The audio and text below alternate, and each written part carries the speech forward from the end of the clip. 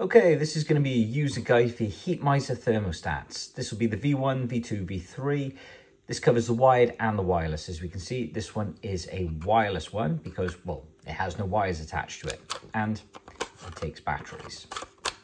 So when we fire our thermostat up, this is how the default screen will look. So what we have in the middle here, this is our room temperature, day of the week, time of the day, and down the bottom we have a couple of different options. We can scroll through these options by pushing the left or the right arrow key. So we'll start here on the little power icon.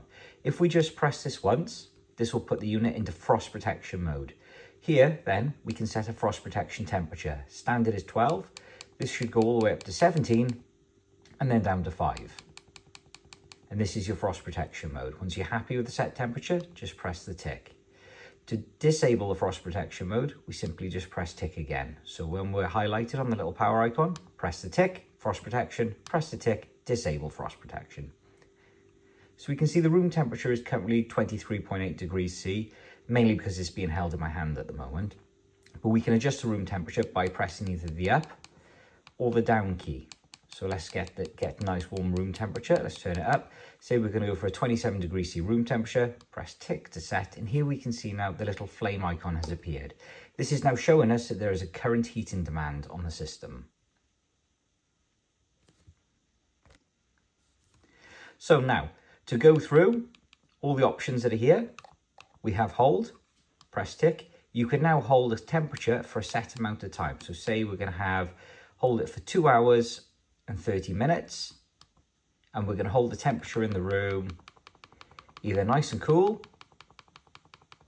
so it'll pause the heating for it, or nice and warm to increase the heating for a set amount of time.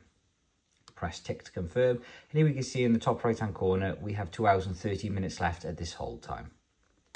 We can go over, so we have the holiday mode function, so we can press tick. So we want to say the year we're going away, so this is currently not set up with time and date, so we're stuck in 2023 at the moment. So it thinks it's this year, so press the tick to confirm. We can choose the month. So we're going to be back on the 4th month. The day we're back, so we're going to be back on the 12th. And we're going to be home at 9:30 in the morning. So what this will do is put the room thermostat into holiday mode until 9:30 in the morning on the day of our return.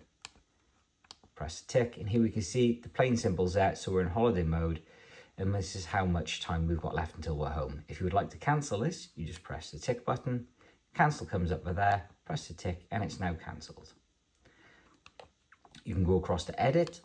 In here now, you can edit the time programs that are currently set. So here we're set up currently Monday to Friday, press tick to enter, and here we can see the wake time. So if we want to edit the wake time, we press the tick button, and we can see the 7 is flashed in the top right hand corner. So this is the time you're waking up and you would like the heating to come back on.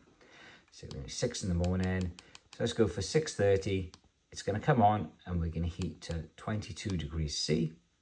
Then we use the little cross right arrow to leave. So this would then be the time we're going to work. So say we're leaving to work nice and early, 7 o'clock. And whilst we're away, not in the house, we want to run the house at a reduced temperature. Press tick. And then the return indicates the time we're home from work. So press tick. So we've done a long day. We're getting home at 9 o'clock at night. And we want the house to be 22 degrees C. Sleep. So this is the time then we're going to switch it off throughout the night. So here we adjust that. We're going to say 11:05 or 11:15 even.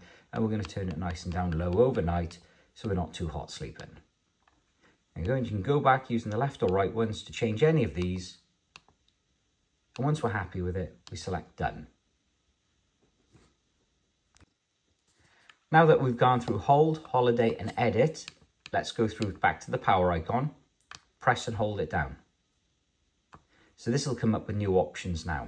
Let's press the cross arrow to get to clock to start with. Here we can set the time and date. So this year is actually 2025. It is the 3rd month. And we are going to go for today, which is Friday the 14th. The time currently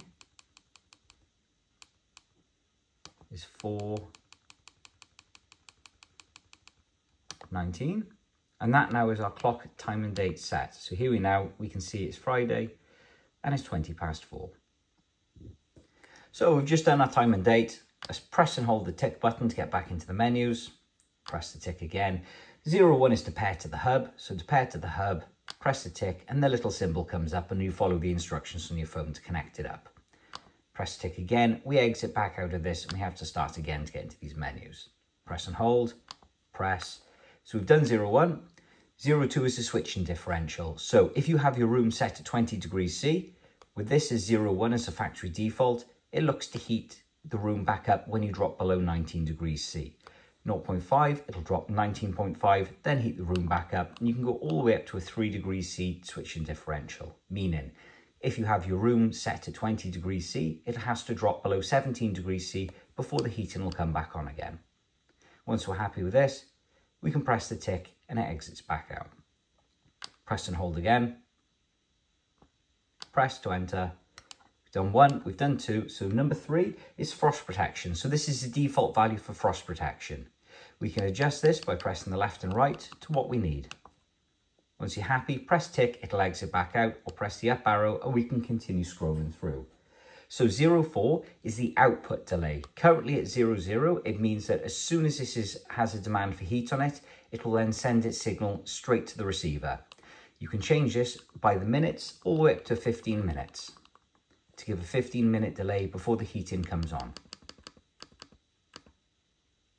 Once we're finished here, let's scroll up. Now that we're in 05, we can see this is the temperature limit. So you can limit the amount of change you can have between the temperature on this. Let's go up again. We've got 06. So 06 is a sensor selection. So you've got 00, which uses the inbuilt sensor on this unit. 01 uses the remote air sensor. 02 uses a remote floor sensor. And 03 uses the built-in sensor and the remote floor sensor. That is the standard on 00. 07 is a floor temperature limit. So if you need to protect your floor against different temperatures, you can set the limit by here on what you would like the floor temperature to heat to. Then we have 08, which is the optimum start delay. We then go up to 09. This is our rate of change. 10, which isn't featured on this one. 11, the same. 12, we're in program mode. So 00 is no programs, you're just a constant time and temperature throughout the day. 01 is Monday to Friday program and Saturday, Sunday separate program. 02 is a 7-day program, so all days of the week exactly the same. And 03 is a 24-hour program. Once you're happy with these selections, choose what you'd like to do and you can set it up. By setting 00, it then gets rid of the time and day off the screen.